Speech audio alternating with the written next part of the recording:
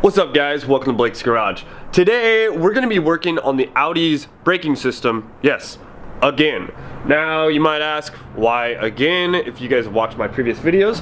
Well, I did some track days, I did 2 track days, one on the stock pads, which I completely toasted the stock pads on the car at Laguna Seca. Then I did a track day at Thunderhill East. When I did that, I upgraded the braking system with Castrol React SRF braking fluid. This stuff is legit. And I also installed some Cobalt Friction XR2s in the rear and XR1s in the front of the car. Now these pads worked amazingly at Thunderhill East. Let me show you how well they did. I actually melted the paint off my brake caliper. That's not dirt, that's literally meltage. See that? Those used to be red, now they're crispy black. The rears, not so much. You can see they're still powder coated. That should kind of give you an idea of how much I did use the brakes when I was at Thunderhill. They worked, I had 0 fade. I was able to do full sessions with the braking system, freaking mash on the brakes, and consistently stopped very well, had great bite, and all that. So now you're saying, well, why are you gonna do the brakes again? Well, around the street, they're absolutely horrible. And what I mean by that is they're loud. They clunk. They don't have any springs on the top to keep them in their carrier, in the brake carrier. So they kind of clunk around, they make noise. Yeah, they vibrate and jiggle over every single bump, and you get a lot of squeaking coming up to stops. So every time you come to a stop, no matter what, it's just hee. Every time you hit the brakes, hee, hee. Everybody looks at you like, what the hell's wrong with your car? Dude, don't worry, I'm on race pads. My brakes are actually better than yours, but they sound like hell. After talking to the guys at BMP Tuning, I picked up some EBS brake pads. So these ones should be a lot more friendly. Have my buddies up at M45 turn the rotors. These are the original stock rotors, so now you can see they're all nice and fresh and ready to be reused, because these actually were still fine, they were still within tolerance, and now they're all good. So I'm gonna have a set of track race pads, track rotors, and a set of street pads and street rotors. So really, it's gonna be pretty sweet. I'm gonna go ahead and do that right now. I had to borrow the VAGCOM tool from my buddy Jet again. Thanks a lot, Jet, that you're awesome. So that I can redo the rear brake pads, because this car requires the computer to basically put them into a retracted mode, to actually retract the caliper in. That way you can replace the pads, and then you have to recalibrate them after you're done. So as I was saying too, the other brake pads, the Cobalts did not have this little piece right here, which really helps with it rattling around in the caliper, because you get a lot of vibration and all that throughout the noise, through the road.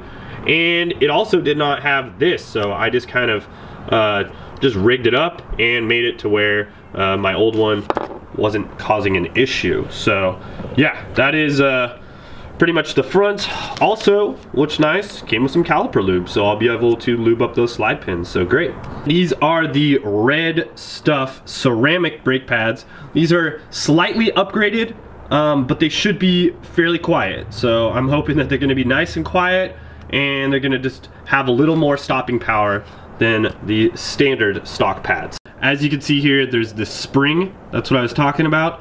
The Cobalt rear pads do not have this spring, which again makes it kind of just rattle around and causes vibrations. Every time I put the car in reverse, you can actually hear all 4 pads go clunk and kind of tilt in the carrier in their direction, which again is fine. They worked great, they're great track pads, but I mean, it reminds you, hey, they're not for the street. As far as cold bite and initial bite, when they were cold, they actually did great. I had no issues with them. You know, I didn't feel that they were dangerous in any way or that you couldn't stop the car. It still feels really good. And by that, I mean, if the brakes are not warmed up. When the brakes are warmed up, they're even better. So let's go ahead and throw these on. Okay, so I placed the car into caliper lining mode. Now I'm just gonna go ahead and remove the brake caliper out of its carrier assembly. Just got to remove the 2 bolts on the back side. Super easy. Then I can pull the pads out. Also, I got to pull this little clip kind of off the front, and then we can take the rotor and the brake off. Super simple, super easy. I'm not really going to show you the process, guys. I'm just going to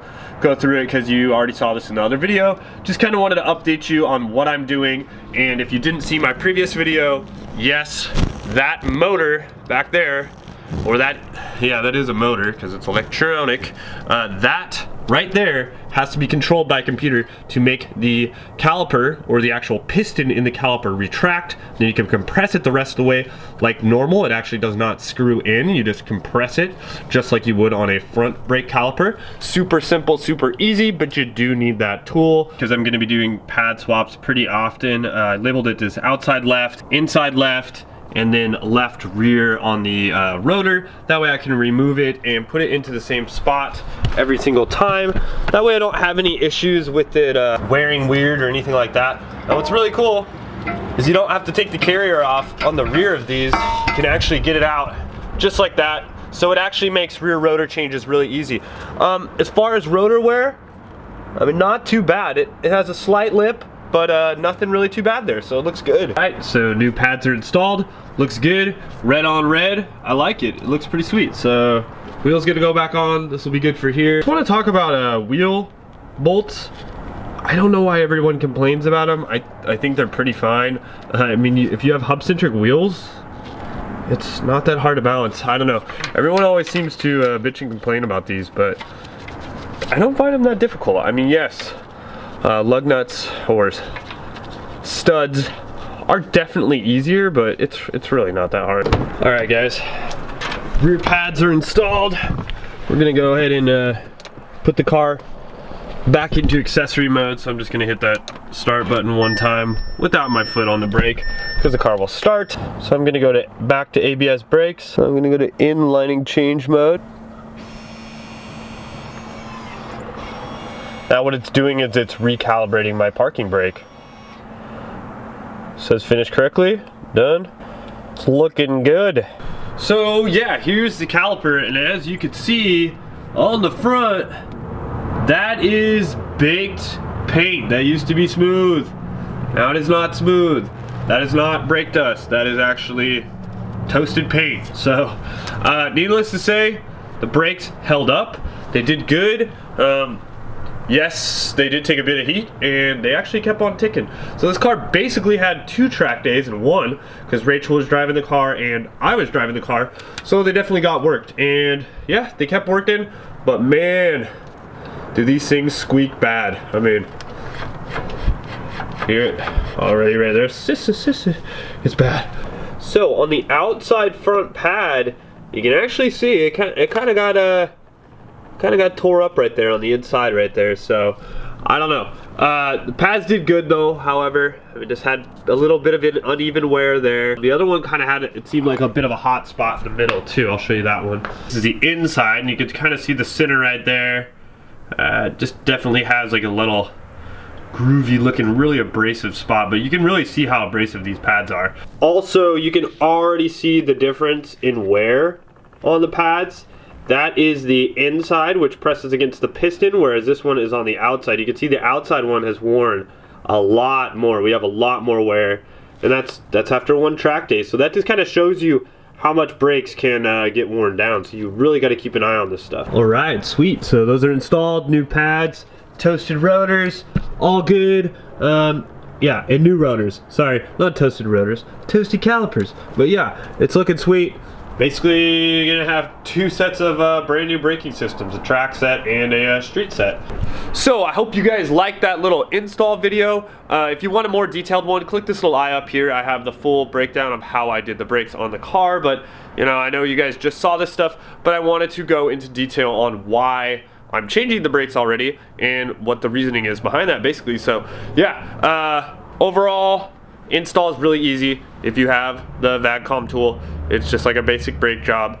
It takes you about, I don't know, 2 hours to do all 4 brakes, maybe something like that. Maybe a little quicker if you have a friend helping you jack up the car and that sort of stuff. So anyways, guys, we'll talk to you soon. Make sure to subscribe. Later. Wrench on.